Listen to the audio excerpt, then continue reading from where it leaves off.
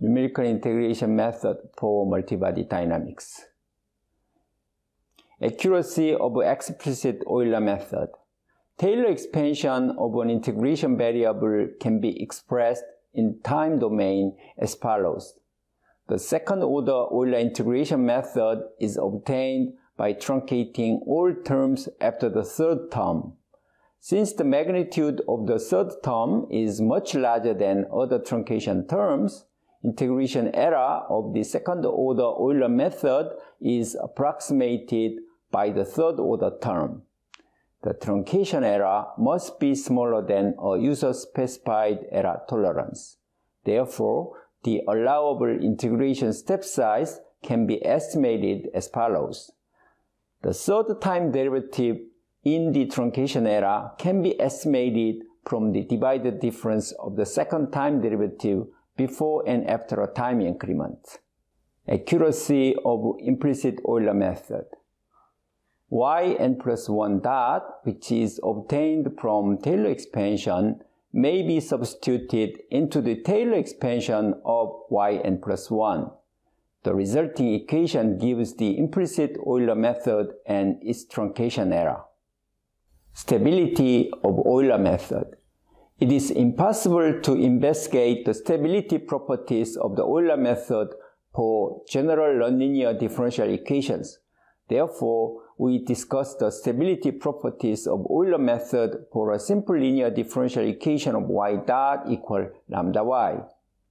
The stability properties of Euler method for general differential equations can be predicted after locally linearizing the original problems to get the corresponding simple linear differential equation.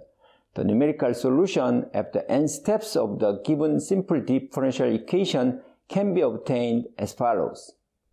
Since the final solution of yn must be convergent to the exact solution of 0 after enough steps, the multiplier of 1 plus h lambda must be smaller than 1. The convergence condition gives the stability region to be inside of 1 plus h lambda of the complex plane. For each given lambda value, the stable step size can be determined. Similarly, the multiplier 1 over 1 plus h lambda for the implicit method must be smaller than 1.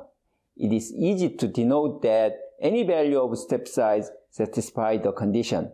Therefore, we call implicit Euler method to be absolutely stable irrespective of the step size. Numerical damping of a numerical integrator.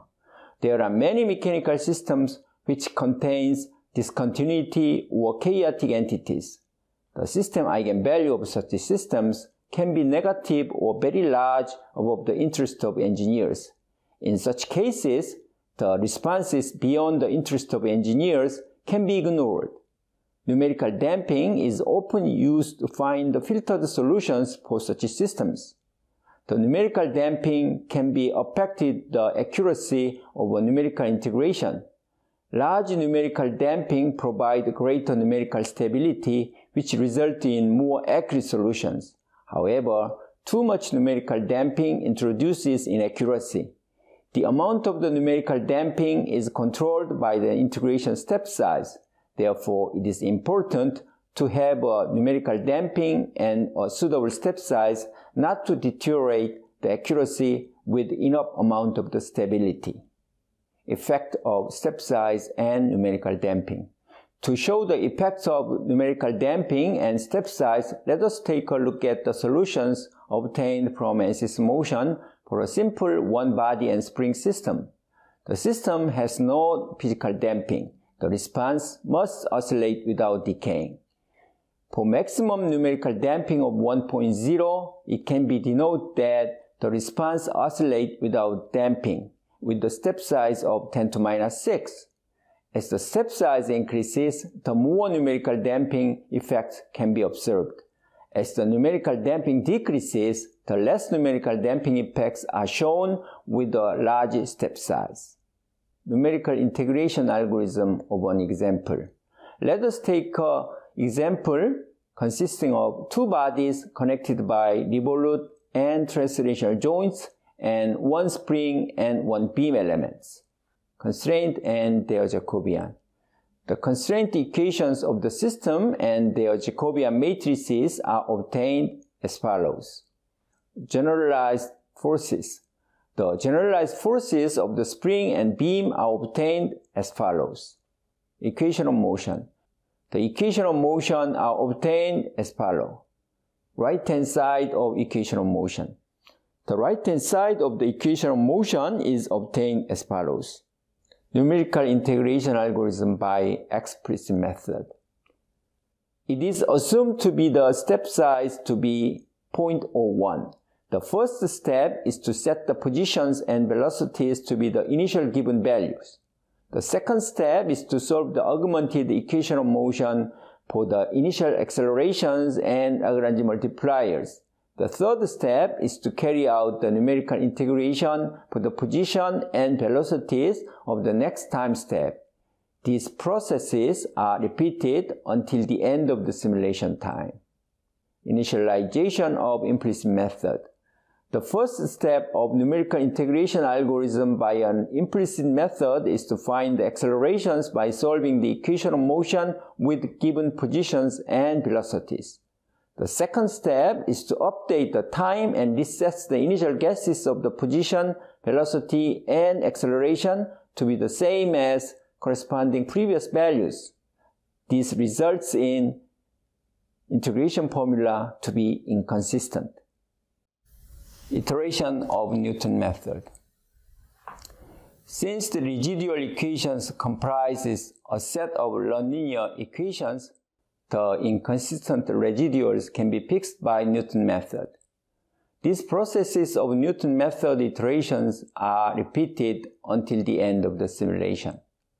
Solver options for Ansys motion. Author option automatically decide a suitable solver type depending on a given problem. Frontal solver option. This option uses the nested dissection method to eliminate the intermediate variables of the system equations. Since this method does not save the intermediate values, it requires a smaller memory than this of sparse solver option. When this option is used on HPC machines, its performance is better than sparse solver option. Super solver option. This option uses frontal solver option as its basis. This option tries to save the system Jacobian evaluation and its decomposition as long as Newton method iteration succeeds.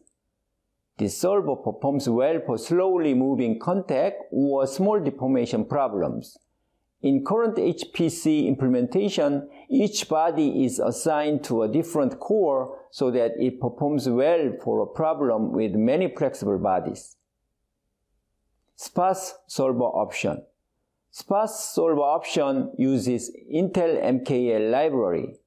A matrix is represented by compressed sparse law format. PCG solver option. PCG solver is a preconditioned conjugate gradient iterative solver. It performs well for small deformation problems. A pre-processing time is required to find good preconditioner. This option may perform poorly for some beam or shell problems.